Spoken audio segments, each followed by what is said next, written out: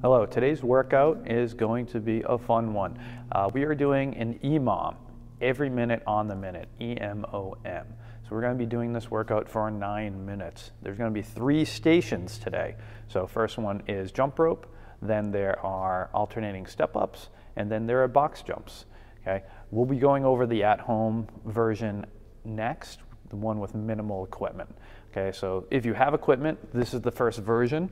Okay, minute 1 is going to be 40 seconds of max double unders or jump roping.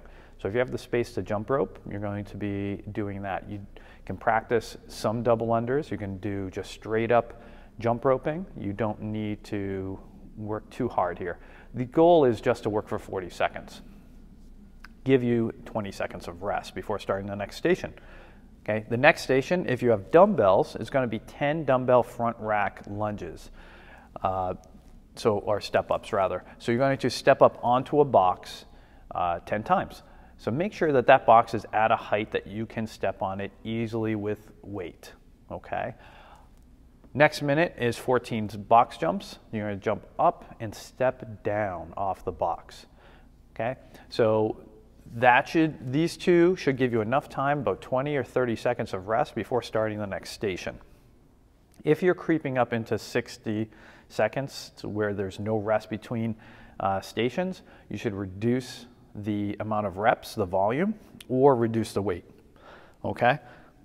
Then you're gonna take a 2-minute break after finishing that 9 minutes, and it's 3 minutes of as many burpees as you can do. So set a timer, have someone count for you, count yourself. You're just gonna keep moving until that 3 minutes is up, and your score is gonna be how many burpees you do. All right, so next, here is the home version. So it's still every minute on the minute for 9. Jump rope or mountain climbers. So mountain climbers are a good substitution for those jump ropes. And if you're keeping count, left and right is 1 rep. 10 backpack front rack lunges. So you can use a backpack, a dumbbell, a weight, a water jug. That's really just representative of any weighted implement that you can have.